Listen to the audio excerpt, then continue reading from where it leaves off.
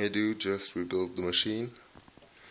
Had to put some new coils in and put new feathers on it, new springs. Now the spaces are okay.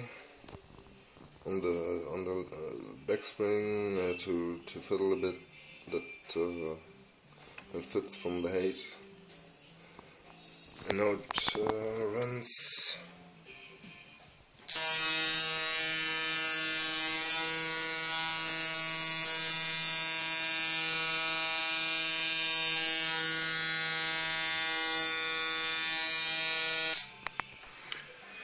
Which seems quite okay for me, and that is what I expected. Not that fast, and I have space, and I can make her a bit slower with a longer head, and I can make her even up to 170 hertz, and that all with a 50% duty, which is quite important in my opinion. And yours was way more low.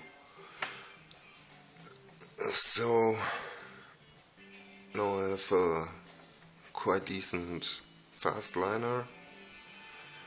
At 9 volts I can put 14 liner needles in it, and it works. But it's mostly the coils, and I have to say, but yours were crap and broke on every